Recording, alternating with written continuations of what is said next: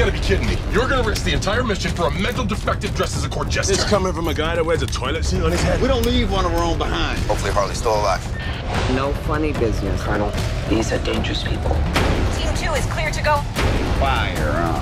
3, 2. What are you guys doing?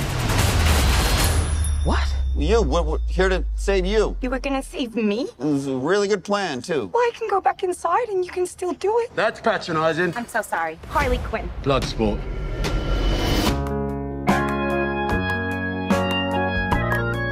You know the deal. Successfully complete the mission, you get 10 years off your sentence.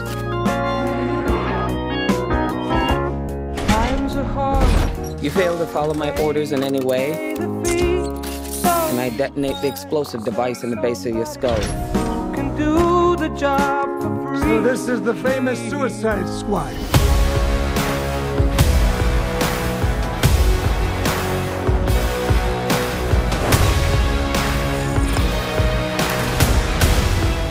Nom. Any questions? And Yes, that is your hand. Very good. we're all gonna die. I hope so. Oh, for fuck's sake. Here's the deal. We fail the mission, you die. If we find out any information you give us is false, you die. If we find out you have personalized license plates, you die. What? No. If you cough without covering your mouth. Harley, although that isn't an open invitation for you to cough without covering your mouth.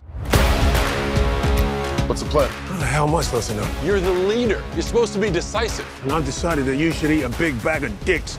If this whole beach was completely covered in dicks, and somebody said I'd eat every dick until the beach was clean for liberty, I would say no problemo. Why would someone put penises all over the beach? Who knows why madmen do what they do?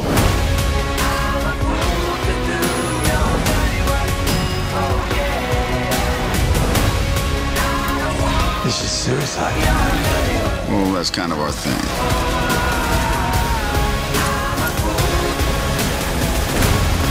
Don't you worry, eh? I'm gonna get you out of here alive. I'm going to get you out of here alive.